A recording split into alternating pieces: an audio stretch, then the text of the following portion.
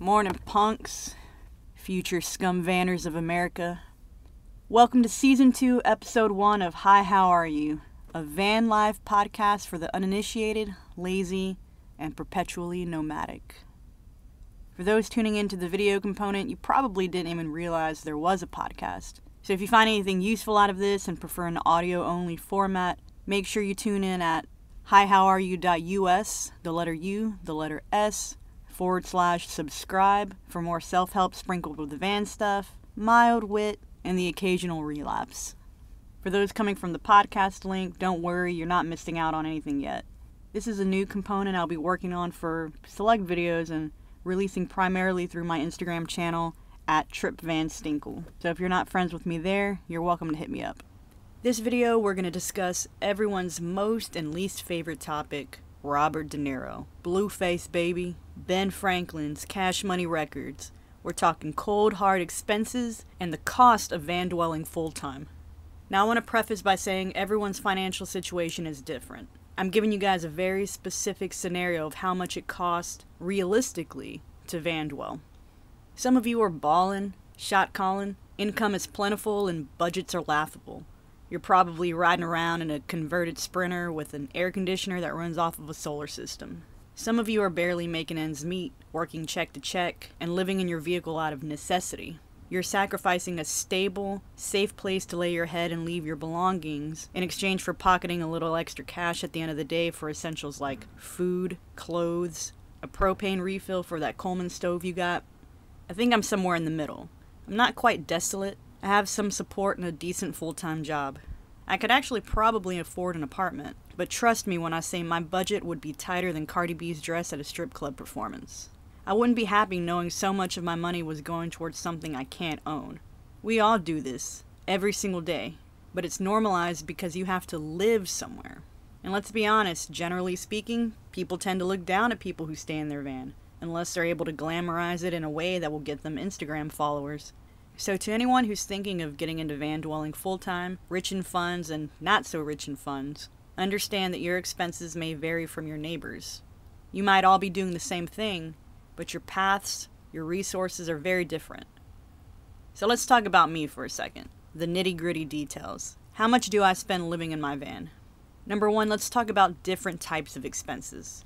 We'll call these initial cost, monthly cost, and miscellaneous cost, other cost. Your initial cost will depend on what type of vehicle you decide to dwell in, and any associated cost for building it out to be livable full-time. On a low end, you may already have a van to stay in. Maybe it's an old family camper, maybe you get a good deal on an older vehicle, but might have to do some repairs. Or maybe you decide to finance either an empty shell cargo van like I did, or a fully converted RV like those with too much money. Either way, your initial cost will vary depending on you and your budget. If you go cheap and buy an older vehicle, be prepared to put in money for repairs or set emergency money aside just in case. If you go high and decide to buy something you have to do very little work to, already built out, expect a premium for your laziness, expensive insurance, and probably more stuff than you need in the first place. It'll probably have a toilet you'll never use or an AC you can only run on a gas generator, but this kind of stuff will drastically bump your price up. I personally decided to finance a 2016 ProMaster empty cargo. Initial cost was my down payment, I think around $3,000 or so. I also decided to add things as I need them, like my bed, which I repurposed from my old full-size mattress and frame, cutting them in half and giving me more of a prison cot to sleep in, but I was grateful for the space I had. I got a cabinet for free from work, took that as a win and turned around and spent $2,000 between the solar system and the Yeti generator that I bought. Granted, I got the generator at a pretty discounted price, but I didn't ever want to have to worry about electricity, especially living down in Texas. So before move-in, I'd say my total initial cost was around $5,000. Sure, my bank account was hurting, but I figured if I didn't kill myself, I'd make some more major renovations 6 months from then. Alright, monthly expenses. Up front, once I tally everything, my monthly expenses related to van life equates to $1,170 a month. This does not include things like credit cards, student loans, my phone, food, Hulu, Netflix, business expenses like hosting, recurring software subscriptions for my podcast, websites, affiliate marketing, blah, blah, blah. This is strictly related to my van. Let me break it down. The biggest portion is $460 for my car note. I financed it, so this number is set in stone until I refinance. Tied for second place is my gas and pet rent budget. The money I could save if my own gas could refill my tank, but instead I'm putting in around $200 into my tank every month, give or take. My van is a beast with gas unless she's on the freeway, otherwise she's a goddess. During the summer, I tend to waste more gas idling my car to cool down, but hopefully those days are behind me. I put another $200 aside for pet rent, which is essentially money on reserve for people who watch my dog during the day. My son can't stay in the van while I work, especially while living in Houston. He'd probably just die straight up. So I have a small network of people who help me out from time to time, but one day the goal is to be able to work from inside my van with my dog. Fourth is my car insurance, around $140. I'm actually pretty okay with that. The coverage is good, deductible is nothing to sweat in case of emergency, and I would be paying for insurance anyway because it's the law. Next is my storage unit, which, as someone who's pushing for a minimalist lifestyle, is a complete waste of fucking time, excuse my French Montana. $70 a month for a 10 by 20 foot unit. They're smallest, by the way. Paying to keep stuff that honestly isn't even worth $70. Goal is to get rid of that expense by the end of the year. For emergencies, I put aside $50 a month minimum just in case of emergency.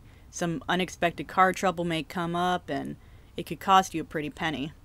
Also, can't neglect regular maintenance like oil changes and new tires.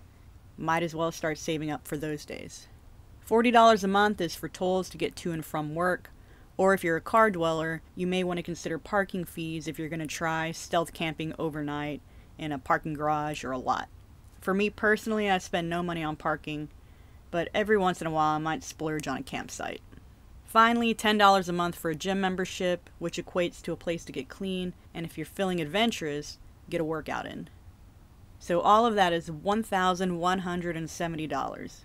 $1,170 to be able to drive your house around. To me, I see it as the monthly cost of an apartment, paying for electricity, gas, water, rental insurance, and the most obvious devil in a dirty brick wall address, rent. To me, it's worth the trade-off. Other expenses. I did have to upgrade my bed frame and mattress eventually, which was $200 combined, as well as a new floor mat for another $200, but these were necessary to be happy in my environment. The final and probably most important expense is the mental cost.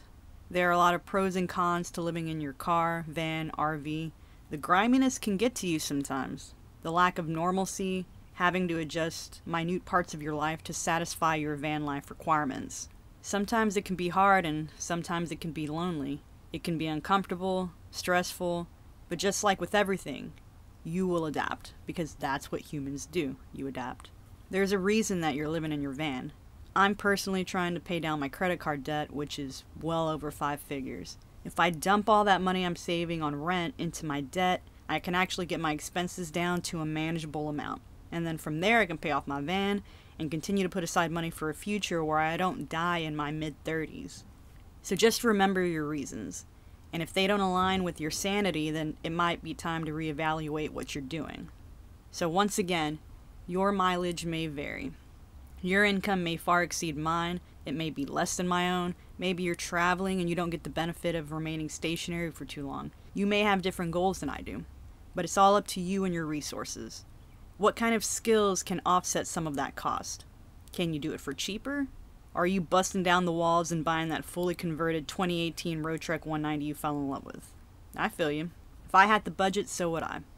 Let me know in the comments below if you're living in your car or van full-time and how much it's costing you on average. Is it more or less than you expected when you first went into it?